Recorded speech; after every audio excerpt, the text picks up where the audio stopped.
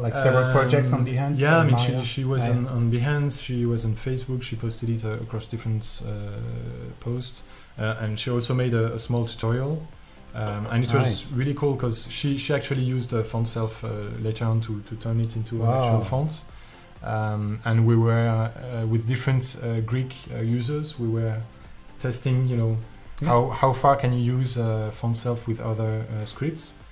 Because right now you can potentially. I mean, it's really it's validated for any Latin-based languages as long as you don't use specific features like ligatures and such.